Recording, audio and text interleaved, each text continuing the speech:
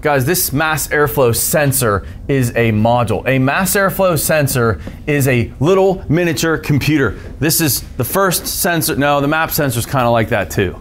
Little miniature computer. Pressure sensors are like that. This one is this way too. It's not a simple sensor. It is a little miniature computer. That's why we need a 12-volt feed. We need a main ground on all of our MAFs. I've not seen a MAF operate off of a 5-volt only reference without having a 12-volt feed.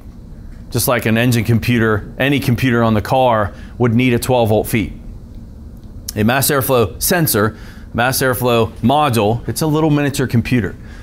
So it's maintaining this temperature difference. So the current, so as airflow increases, the current required to maintain the hot wire temp also increases. As airflow increases, current flow increases. As airflow decreases, current flow decreases.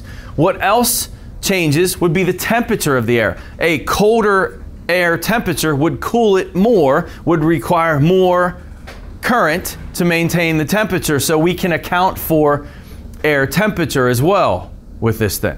All right, so what do we do with this increasing current is it's converted to a signal and sent to the PCM as a measurement of mass airflow. On this GM, it's a square wave. It is a 0 to 5-volt pull-down design square wave that operates from, say, 2 kHz to 10 kHz. That's a kilohertz.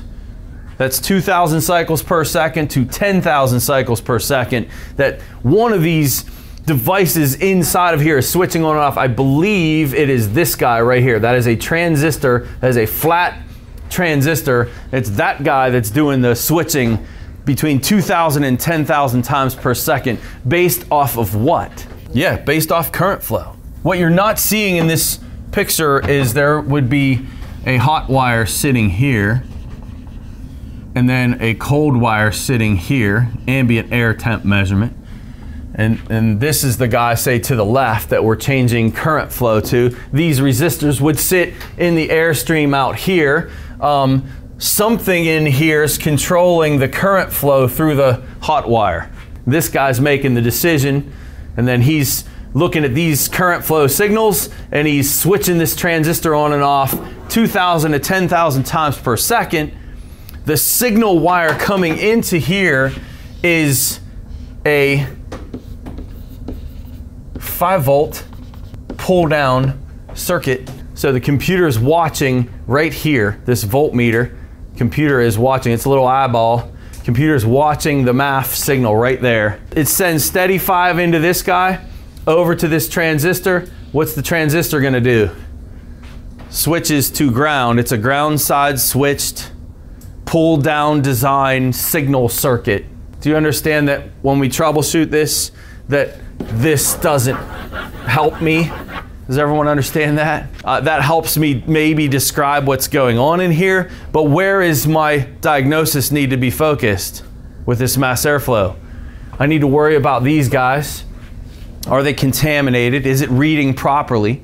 I need to know that my 12-volt feed is good, that my ground is good, and how important was this information that I just gave you? We talked about this in chapter 2. I told you guys I made a bad call on my first one of these with my boss's, not my boss, a co-worker's van. I told him he needed a mass airflow sensor. What he really needed was an engine computer because I misunderstood the circuit design. I didn't know it was a 5-volt pull down. I had a signal on the mass airflow. It was 0 volts all the time. I know this is a mess, sorry about that. I had a fixed 0 volt signal right here all the time. Checked my feed, checked my ground, they were good. What did I say? Well, there's no signal coming out of this mass airflow sensor. It's gotta be bad. What's that? Yes, engine computer is out here. This is my mass airflow sensor is an input to my computer. This is a little module. This is a module too. Powertrain control module. Mass airflow sensor is actually a module. 12-volt feed, ground, signal. And this is a 5-volt pull down, I said. Because I had 0 volts here. I had 0 volts here. I had 0.01 on my ground and I had 12 volts on my feed. I told him to put a mass airflow sensor in the car. And when I was done, I had the same problem. What did I not understand about the circuit? I didn't understand that the computer source is 5. So the test would be to unplug this. This is all stuff I have in this chapter coming up. The test for digital type MAFs that GMs use is to unplug it.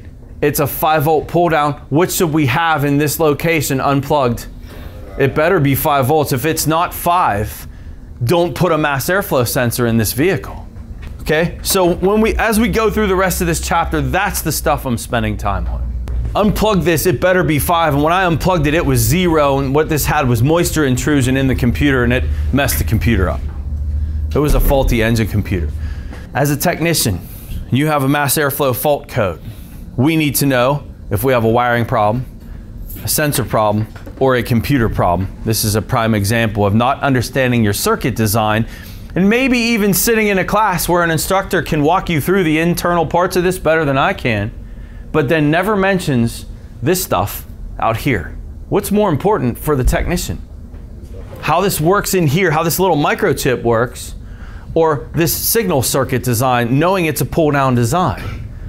Or, you know, there's circuits out there you may not know, but now that you have this thought in your mind that this could be a pull-down circuit, Chapter 2 becomes really, really critical, as I told you guys when we started this class. We're talking about mass airflow sensors, and I'm back in Chapter 2 again.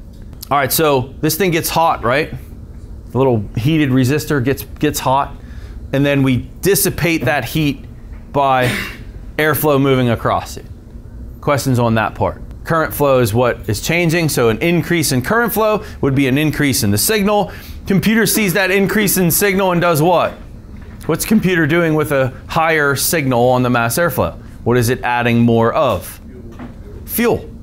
Okay? Huge factor, huge player in our fuel system. So unique with this hot wire design, dirt, dust, pollen, PCV gases contaminate that hot wire, causing incorrect MAF signals. So I'm going to leave you with this, just a picture of that. Just a picture of contaminants. Contaminants on the hot wire are going to do what? So I'm not sure which one's the hot wire or cold wire. Let's call this one. I think the one in the front's the hot wire. Remember that airflow moving across that's going to dissipate heat, and as the heat dissipates, the module in the mass airflow sensor is going to send an increasing current flow through that hot wire to maintain that temperature, and that increase in current is going to be converted to a signal. Computer reads that as airflow entering the engine. What happens when we put contaminants around it? What happens when we have, I'll stay with yellow, what happens with all this dust and dirt and pollen and PCV gases, and what does it act as, Wes? Yeah, it stays warmer. It's like you going outside with a coat on in the wintertime. You're trapping heat next to your body. So when we move that same airflow across this, it's not going to have the same cooling effect. Does everyone understand that?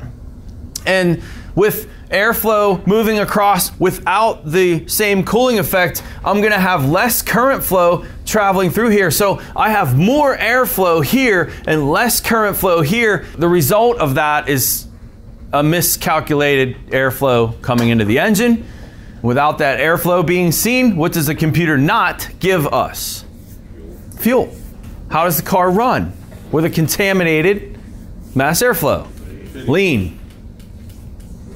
In general, there's a rich variable.